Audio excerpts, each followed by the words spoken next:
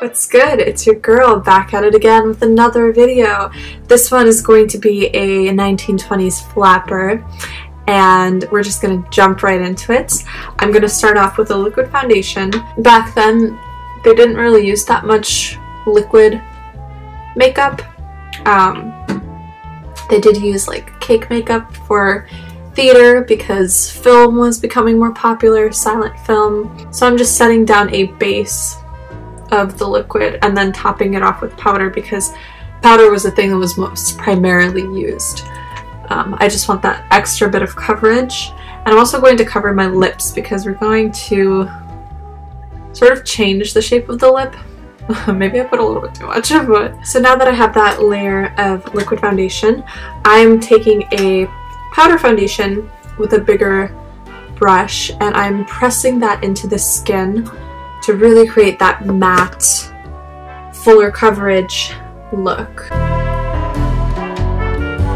Now the good thing about this Halloween makeup is that you really don't need that much product. You can just work with a little amount. Because back then, you know, they didn't really have that much. And I think nowadays we're so used to putting so much makeup on because we have so many other options and products that it's sort of like a habit to be like, okay, I need 20 million things to do this, when really, I'm like, I don't know.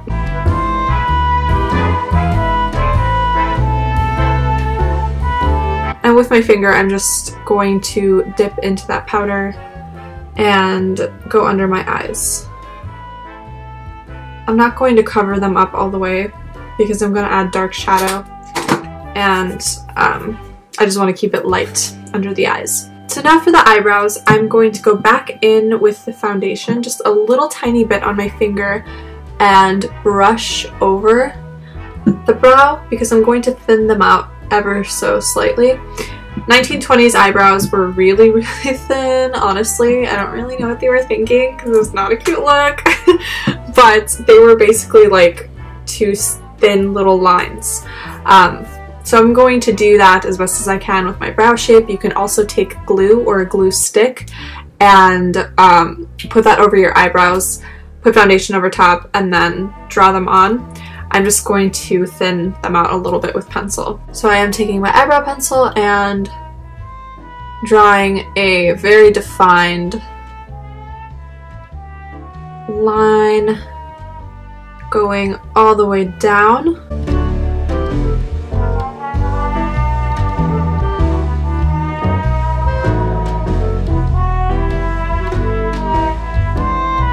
And now taking a flat paddle brush and going in with concealer, I'm going to go underneath that line that I drew over my brow hairs and further thinning that out a little bit more.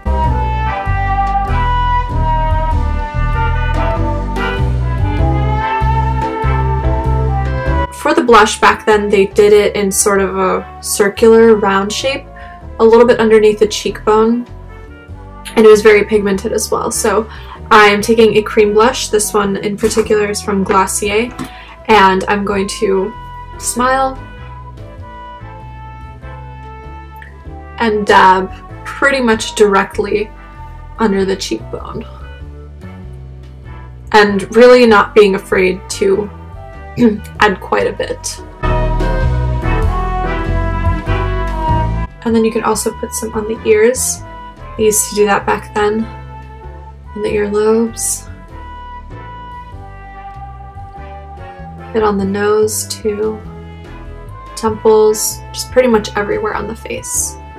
They were about that rouge. I'm not going to put any highlighter on. For me it's like, no highlighter, but I'm pretty sure they didn't really have our modern day standards of highlight in those days. Now we're just gonna go straight in onto the eyes. I'm going to keep the eyes very simple because, once again, we didn't really have 20 million things that we have nowadays. So I'm just going to take a cream eyeshadow pencil. This one is in a gray color, but I will be topping it off with a darker brown, so that particular shade doesn't really matter. Any sort of dark cream eyeshadow will work just fine, and I've seen a lot of tutorials where people sort of do dark black all over the eyes and sort of like rim around, you can definitely do that, but I think from what I've observed in pictures of 1920s women, it was more so just like sticking around the upper and lower lash line, keeping the darkest parts of whatever color you're using right there, and then sort of diffusing it outwards. But you know, you can look up pictures and reference things for yourself too. I'm just going to stick to this shape for now.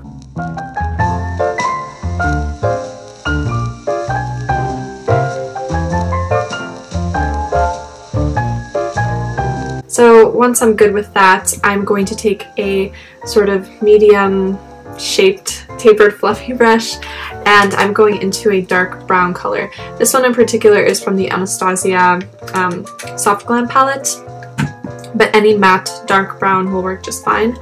And I'm going to go over that cream pencil, focusing it mostly on the area closest to the upper and lower lash lines, but also sort of smudging it upwards.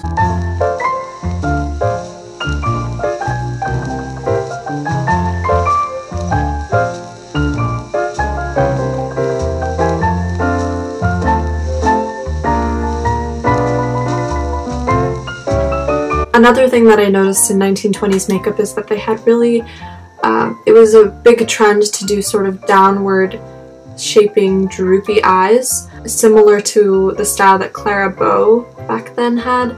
So I'm also dragging that color a little bit downward.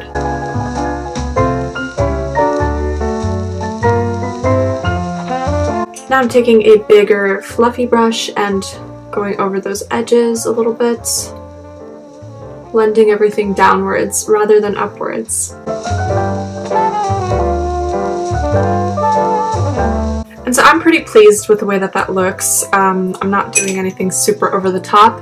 You can of course, as always, add or subtract more.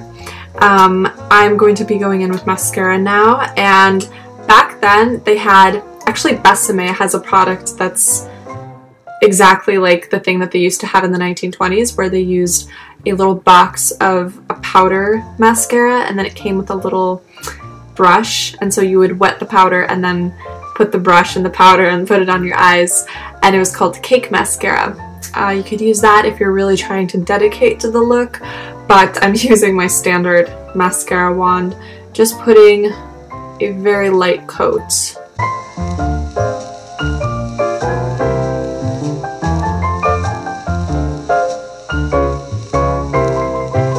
So for the lips, a really great reference to look at is Clara Bow.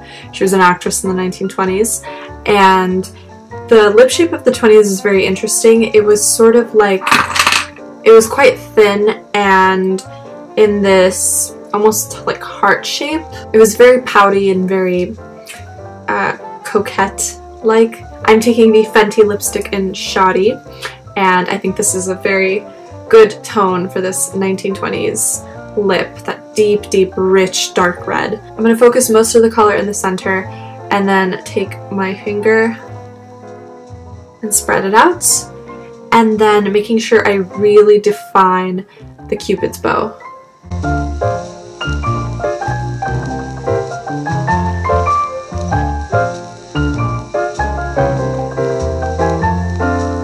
One more thing I forgot to do, I'm going to really define my moles in that sort of movie star-esque way.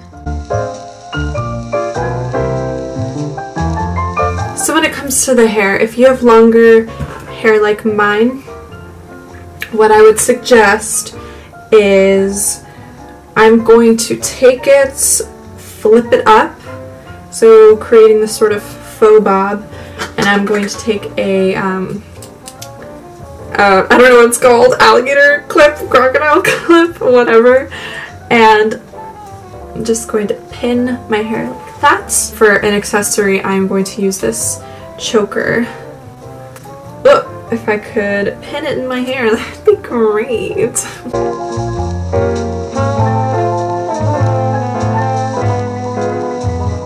And literally improvising with that is a great way to add a little bit of pizzazz to the look and make it look a little bit more authentic. Okay, so when it comes to the outfit, both of these pieces are thrifted. I've got this black velvet coat jacket thing that I thought worked well for the look, and then the star of the show is this red fringe dress that honestly is the perfect piece for this particular costume, because when you dance, like, the fringe jumps around, so you could do the Charleston, and it's just really cute. And then I'm also wearing these sheer black tights and these low-heeled shoes that I thrifted as well. So that is it for my flapper 1920s last minute Halloween tutorial. I hope you enjoyed this video and found it helpful. And thank you so much for watching. I will see you in my next one. Ciao.